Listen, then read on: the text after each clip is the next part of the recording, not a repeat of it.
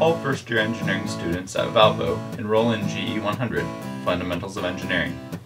Topics are introduced in GE 100 through lectures, and then students work in teams to complete hands-on laboratory experiences to learn how the engineering topics are applied.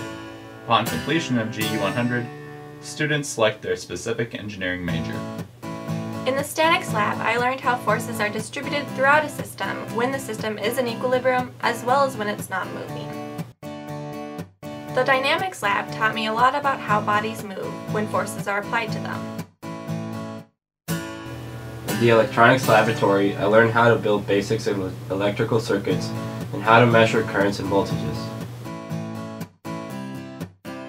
The hydrology laboratory taught me about water, including when it moves and the forces it generates when it is stored.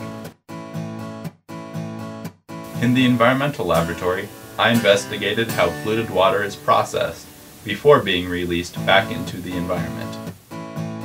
The motor laboratory taught me how to use electricity and a motor to generate rotational moments and torques. At the end of the course, my project was to design and program a robotic car. Some of the other projects included creating a pneumatic cannon and designing a bridge to support weights.